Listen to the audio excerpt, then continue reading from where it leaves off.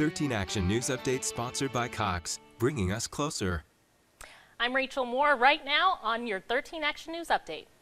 Police say they found a man with hundreds of cards containing stolen Dieter account numbers. Court documents state Marian Ponaru was using skimming devices at ATMs to steal the numbers. Those ATMs were located at Bank of America's across the valley. Police say banks and Dieter have no control over alleged crime like this. A huge backlog at the IRS. If you're waiting for your refund, you're not alone. The IRS has nearly 31 million returns that need to be processed manually. That's 2 million more than just a couple of weeks ago.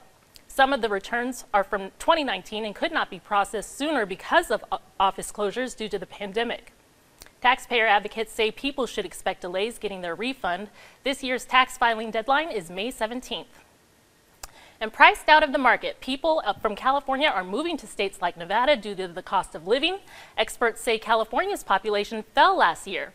It's the first time this has happened since population estimates started being recorded. Experts say COVID-19 deaths, fewer immigrants, and less babies being born are factors.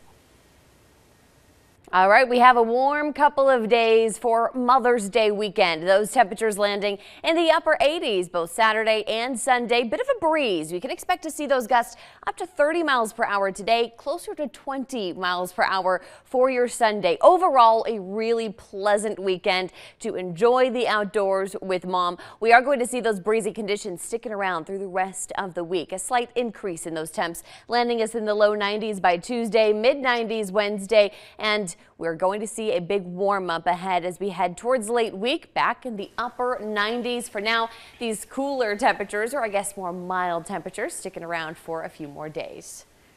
And that was your 13 Action News Update. You can find more on our website at ktmv.com and our free mobile app.